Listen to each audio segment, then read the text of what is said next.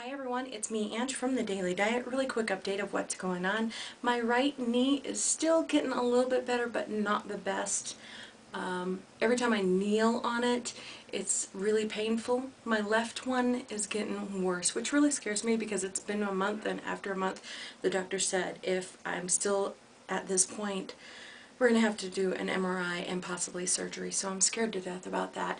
I have not been doing the Couch to 5K or the Thintervention because I've been trying to get both knees to heal, which doesn't help when I went to Atlanta for Friday, Saturday, Sunday, and Monday to do the rallies and the parades that were going on down there.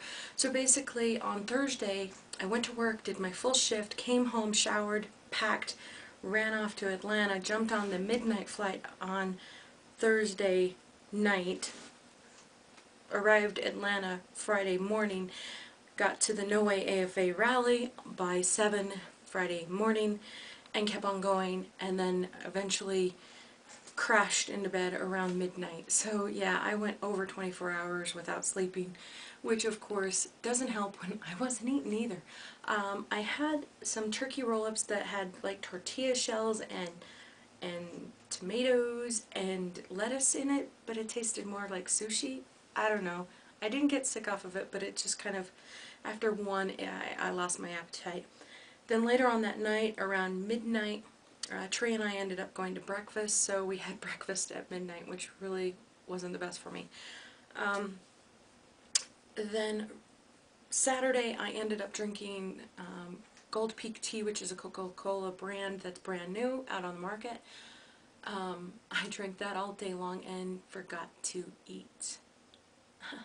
I know. Sunday was the parade, and so all I remember was I had one of those gigantic, huge, massive turkey legs that are smoked, but it tasted more like ham to me because it was so salty. So after about 3 or 4 bites, I just went, no thanks, and gave it away to one of the other workers.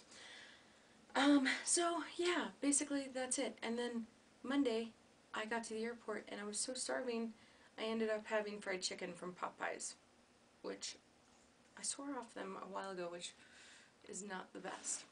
Um, with that going on, Atlanta, that's basically it. That's my update for this week. Also really quick, I have a contest going on. I'm going to post a video sometime in the next 1 or 2 days. You can win free tickets, 2 free tickets to Six Flags, whichever Six Flags you live closest to, and they're good for the rest of the year. So watch for those details. It's super easy, super fun, and yeah, that's my